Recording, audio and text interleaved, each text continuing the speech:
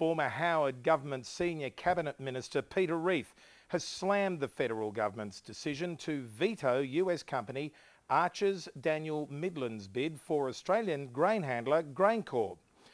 Describing the decision as being all about agrarian politics, well-known economic dry Peter Reith wrote in the ABC's Drum blog site that he was shocked at the news of the veto decision.